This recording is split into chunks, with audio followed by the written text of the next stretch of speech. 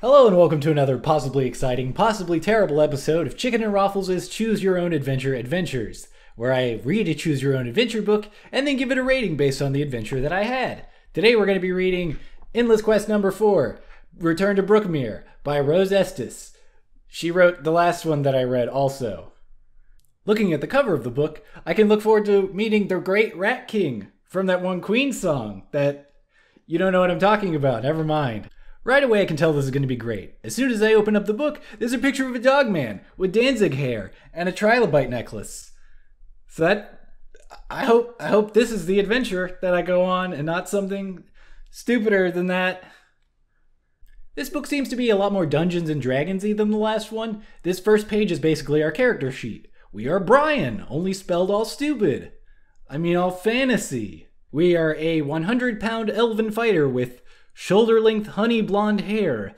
As we all know, elves have elven sight, which lets us see objects up to 60 feet away in the dark by the heat they give off. Although elves are not as strong as humans, they are very clever and quick. Elves are able to speak the languages of orcs, goblins, hobgoblins, and gnolls, as well as the common language of humans. Let's go talk to an orcs, maybe. Despite being so thorough as to tell us our weight on the last page, it didn't seem to mention us having a king for a dad. But we have a king for a dad. For your adventure, your father, King Cedrus, has given you a finely made suit of silvery chainmail that covers you from head to waist. Chainmail looks like a heavy knit silver sweater, but it's woven from metal, not wool. We also have a sword, a shield, and a knife, and a food and water pouch that I'm just gonna imagine is two different pouches and not just one pouch. It just says this one pouch. Okay, there's still more. We're wearing the fabled The Mouth of Mimulus, which lets us, drumroll please, talk to anything. We can talk to anything, which we basically could already do as long as they were one of those several things I named off earlier. You are leading a party of 4 elven fighters on a scouting mission to the ruins of your former home. Okay, the short version is, during whatever the Great Hunger was, monsters took over our beloved home of Castle Brookmere. And this is great. Your last memory of your beloved home is of foul monsters screaming insults at you from your captured castle's walls. Broken with grief, your father shook his fist at the ugly faces and vowed to return one day. I just thought that was kind of a funny image. We're immediately separated from the group when we fall down a flight of stairs that leads to what used to be the castle's treasure vault. We have the choice to either climb back up and look for our friends, explore the passageway, or think about our choices before we move on. I'm pretty sure these books are geared toward people like me that don't have time for friends, or sitting, or thinking. So, be it is. We now have a very probably pointless and stupid character in the form of the Mouth of Mimulus, which likes to be called Mim because Rose Estes hates children. Mim suggests we go back up and find our supplies and our friends. This isn't a choice, it's just something that happens. You find your supplies and light a torch, but there's no trace of your friends. After searching carefully, you realize sadly that they are buried beneath the rockfall. Holy shit, they're dead. Like, we literally never mention this again, and I'm pretty sure our friends are just dead. Mim thinks he knows a secret passageway, but because I hate everything Mim stands for, I'm going to do the opposite of that. We're faced with 2 tunnels. One of them is rumbling and the other one is glowing green. The book seems to be telling me that we're going to die if we go in the cave with the rumbles, so let's glow the other way. We enter a smelly room with an easily walk-aroundable boulder, but there's some green slime dripping from the ceiling that Mim warns could be some sort of dangerous cave slime. We're too stupid to avoid getting some on us, but it turns out it's just boring old cave mushroom juice, and we're fine. Unrelated, because writing is hard, a room opens up and there's a gnoll wearing all kinds of jewels and shit talking to a salamander. I was not ready for what happened next. The gnoll sits with its back to you and cries to the salamander. They had no right to go off and leave me. I can't help it if I'm different than the rest. I don't like hurting and killing people. All those nasty orcs hanging around all the time gave me the creeps. I tried. I really did. But I couldn't learn to like tearing people limb from limb and all those other awful gnoll things. They always laughed at me because I was different. I've always liked pretty, shiny things. Golgal said to me, Nashnath, you'll never amount to anything. The only thing a real gnoll thinks about is destruction. You just stay here and play with your pretties. If and when you learn to act like a real gnoll, you can join us. Until then, stay here with the rats and salamanders. Then they left me. I don't think that's fair. Do you? The salamander doesn't answer.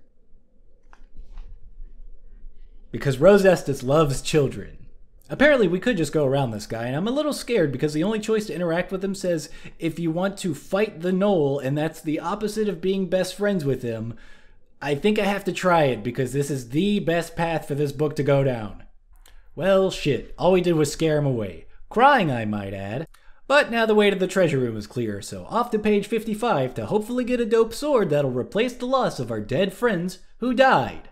The only treasure appears to be 2 heavily armed hobgoblins, which is a pretty shitty treasure. We Scooby-Doo dress up, barely, and then have the option to either jump out of the closet and attack the hobgoblins, or do the actual plan. I'm gonna do the actual plan. This is kind of great because it feels like I'm not actually doing something at random right now. We overhear an orc talking about some hobgoblins that were bullying him, and he's looking to kill the next one he sees. And that's us because of the Scooby-Doo thing from the last page. But because we're smart boys, we say we were sent by the other hobgoblins to apologize, and he turns into a real cool guy for a second and lets us into the monster meeting that was apparently about to happen. I haven't mentioned this yet, and it's not really relevant, but almost every page starts with the word corridor. Something to think about. Look, here it is right here. I just turned to a random page. It just starts with corridor. Everything. It's all corridors all the time with this book. The meeting is called to order as a rat jumps into our dad's king chair. It's hinted in the book that our dad committed some sort of rat genocide before being deposed. The rat grows to the size of a large rat. And then he grows to the size of other animals that are larger than a rat until he's a full-on man-sized rat man. A were-rat! As Brian, we are a veritable Pokedex, noting that rats can change the form of a giant rat, a man-sized rat man, or just a full-sized human for when he needs to go grocery shopping or whatever. Were-rats are also apparently really good leaders because the other monsters just kind of listen to them. Oh, they are really good leaders. Turns out Frank the Rat-Man here has been rallying the other monsters together to hunt some sort of eldritch horror that's been stalking Brookmere and killing the shit out of everybody. He lays down the law and gets the goblins and the gnolls and even the kobolds. Not the kobolds? Well, fuck them. But everybody else is on board to kill this thing. So, great, hooray! The monsters adjourn their meeting and politely go about their day. We're given another seemingly random left corridor, right corridor choice, and I don't remember what I did last time, so left it is. Okay, this is full on crazy now. It starts with, there's an 8-foot weasel eating orc bodies. It goes to, oh, that's my pet weasel that I thought was dead, and it's not. All the way to, I remember this weasel's weasel mom telling me bedtime stories, and I'm getting choked up thinking of all the bedtime stories the weasel used to tell me, which was very confusing the first time I read it, and the next couple of times I read it, until I realized that elves can talk to weasels. We throw off our goblin cloak and give Sissel the weasel friend a belly rub before he fills us in. Turns out, him and his unknown number of siblings have been running around the tunnels of Brookmere, killing monsters, which is the payoff for that monster meeting we were literally just at. So good payoff, good setup and payoff. That's how you do it. One, then the other. It's just like an episode of Seinfeld. They set up the conflict, and then in the next scene, they resolve it, and then there's just more stuff after that. Writing. The plan is to use the directions that the weasel gave us to go back and find our king dad, tell him that the weasels are inside, and start the attack again, and it'll work because weasels are there. So that's the plan. And this is where the book loses major points because the last choice doesn't even matter. We get our directions from our weasel friend, and literally the only difference the last choice makes is how much blood you end up with on your hands.